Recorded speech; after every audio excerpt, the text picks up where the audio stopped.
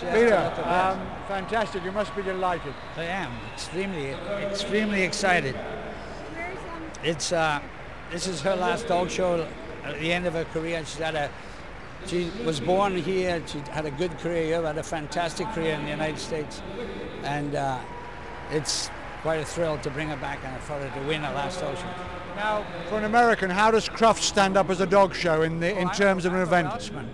You're a Welshman. Yeah, I won both CCs in Welsh Terriers in 1963 here. Yeah, I've been coming here since the year the King was laid out. That's how long I've been coming here. But actually getting best in group here at Crufts is very special. Yeah, it's very special. Of course it is.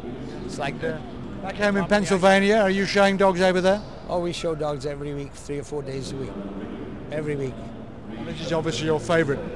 At the moment, yep. Now she's retired, we have another favourite at home. How long have you been breeding Norfolk Terriers?